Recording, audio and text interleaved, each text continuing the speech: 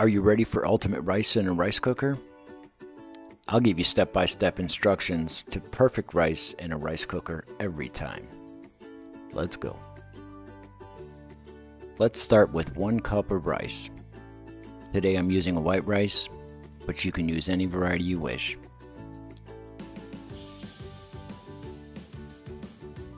Next, we want to rinse our rice. Rinsing your rice is a very important step. It removes the starch from the grains of rice so that your rice doesn't stick together. And usually this takes 3 or 4 rinses before all the starch is removed. If you skip this step, you'll have a sticky rice at the end, so that's not what we're looking for here.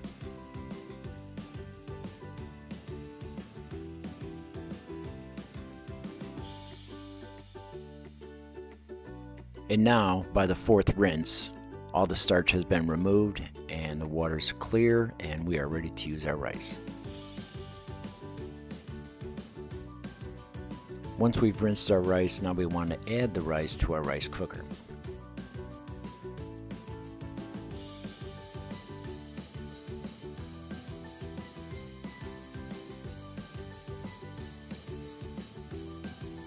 Next, we want to add 1.5 cups of water to our rice.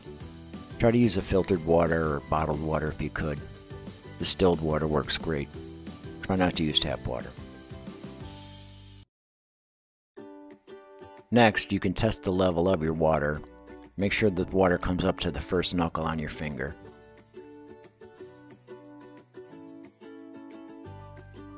Next, you want to plug in your rice cooker, and you want to make sure that the switch is pointed towards the cook position.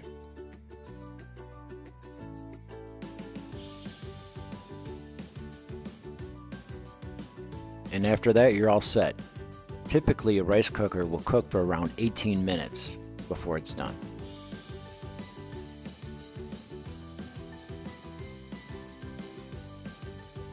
Then, after 18 minutes, the rice cooker will automatically switch to the warm position. Now, you want to let it rest for another 10 minutes with the lid closed. Don't open the lid, you'll release all the steam and you'll have a sticky rice. But after 10 minutes, you can open up that lid. And there you go. Perfect rice every time in a rice cooker. You want to fluff it up with a fork, move things around, make sure all the water has been steamed out. Looking good.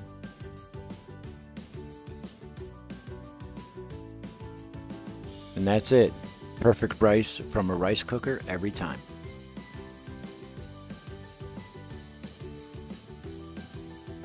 And now you're ready to plate and serve.